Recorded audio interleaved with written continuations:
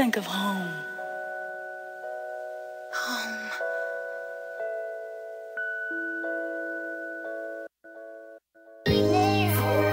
Fillmore, the legendary Fillmore district where I was born, October 19th, 1982, man. This is the place, man. This is where all my inspiration to do what I do come from, you feel me? As you can see, standing back in front of a legendary mural. This is what Fillmore is known for. This is what it stands for, and I'm an offspring from that. I'm just trying to keep the legacy going. Yo, I've been a lot of places, my nigga. New York, Florida, Georgia, Texas, Pennsylvania, Oklahoma, nigga, Washington, Phoenix. But I feel like ain't no place like home, though. You feel me? Straight up. Look.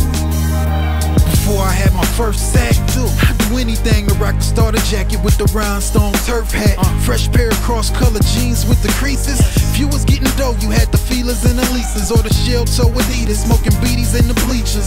Finger banging school bros, hiding from the teachers. We was going stupid, cause that's just how they treat us. Try to tell them we ain't learning shit, but nobody believed us. Remember free lunch? We was all broke, but we had fun. Here go that boy, you know that's Butcher Knife Samson. Summertime water fights, red lights spraying. Friday after 7, we was at the Road Lady. Hood rats boosting at the Gap and Old Navy, yo. Running out the stove, big bag full of baby clothes. That's before all the beefing got crazy, though. I still love my home. What the fuck you niggas take me for? Old school Chevys and them caddies on chrome. Project niggas rapping spitters by the zone. No matter where I roam and where I rest my dome, I always gotta make it known that ain't nothing like home. I never knew it'd be like this before. I always gotta make it known that ain't nothing like home. I never knew it'd be like this before. I always gotta make it known that ain't nothing like home. Streets raised me, mama say I'm hard-headed. We was like 11 when we started stealing cars then. Notice we ain't getting shit, moved up to hitting licks. Young and stupid, thinking nothing was as good as this. We was kids, feeling like we grown men. Remember when we had to show hands at the pro-ams? Niggas got the chunk in them, rap for your set. Yeah, you might've got mobbed, but you got your respect. That's when Fillmore, HP, Towerside, Army Street, Lakeview, Sunnydale, VGs, all was deep. Yeah, nigga, I remember all of that. Parties at the West Side Projects, laundromat. It was popping till somebody got the whopping. Ain't nobody start to drop. So in the hour we would all be back.